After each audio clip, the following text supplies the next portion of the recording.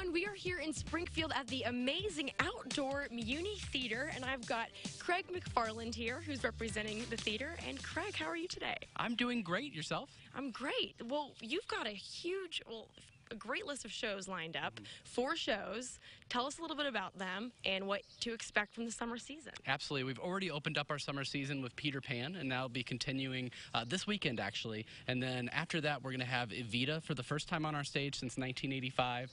We will have a Muni debut of Thoroughly Modern Millie. And then at the end of the summer, we're all going home. We're going to go to The Wizard of Oz for August. So we're really excited about the season and excited about the diverse offerings that we have, and especially having 2 really, truly family-oriented shows with Peter Pan and The Wizard of Oz. That's always a great time. A dance-heavy show with Thoroughly Modern Millie, and then just a classic, really vocal-heavy show that just requires a lot of vocal talent like Evita. It's going to be a really great season. Yeah, tell us a little bit more about Evita. I feel like our audience might not be as familiar with it, which is a great way to introduce some people to a brand new musical. Absolutely. So it was actually made into a movie adaptation. Madonna starred the lead role in Evita in the 90s, so people might remember it from the film adaptation, but it's basically the story of Eva Perón, and she was this leader, the spiritual leader of Argentina, who died far too young of ovarian cancer right around the age of 32, and it's sort of her rise, almost like a rags to riches type of story, but also factoring in some of the political discourse in Argentina at the time. Not everyone was a fan of Eva Perón, and that's definitely thought of in the show and put into the show. It's by Andrew Lloyd Webber. You might know the song Don't Cry For Me, Argentina. Yes. That's the big one of the show, and our cast is just so incredible. I heard them sing the other night, and it's very difficult music, and they are just nailing it all the way through. And if you'll take a look behind us, it looks like we've got a setup for a show tonight, right? And that's Peter Pan. And you're in the cast, I hear. Yes, I get to play Smee. So I get to be the comedic guy, the sidekick to Captain Hook, and it's just going so well. We had great audiences our first weekend, and it's just a wonderful night. You know, you can bring out the whole family. You can sit on a picnic blanket. You can bring your own lawn chairs or sit in our seats here. Bring in your own concessions, or we have our concession stand. We try to make it as easy as possible to just enjoy a night of live theater. And where are these actors coming from?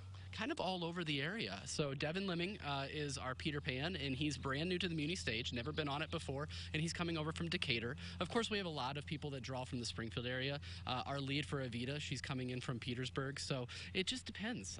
It's sort of all over the area. People do come down, even when they're done with school or in college. We've had college students come down, live in Springfield for the summer, just to get the experience of being able to perform at a place like the Muni.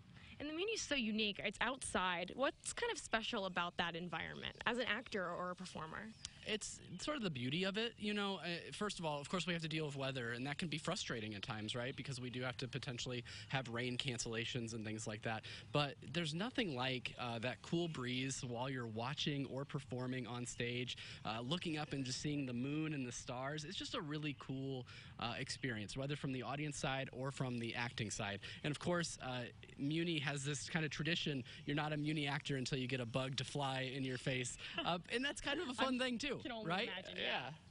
All right, so I know you have some season passes available. Will you talk a little bit about those? Yes, season passes will be available through the end of Peter Pan, and they are $60 for basically 4 tickets, and you can use those 4 tickets in any way, shape, or form.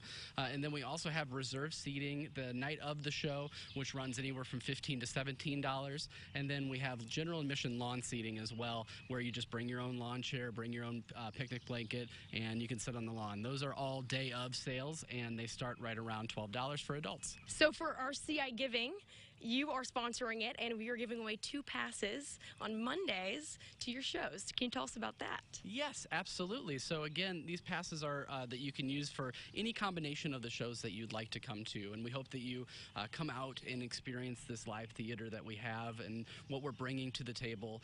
Springfield and just Central Illinois in general has such a rich crop of actors and actresses out there that are just so immensely talented. Coming from a different area other than Central Illinois, Community theater can sometimes get a bad reputation, but here it is just so well done, and everyone puts in such effort to make sure that they're giving you the best performance possible. So we hope you win the tickets, and we hope that you join us. If you've never been to the Muni, welcome you to the Muni. It's a great place to come out and spend an evening of Broadway under the stars. Yeah, come out and support the arts in Springfield. And if you'd like to learn more about the Muni, we'll connect you to the website on our website, CILiving.tv.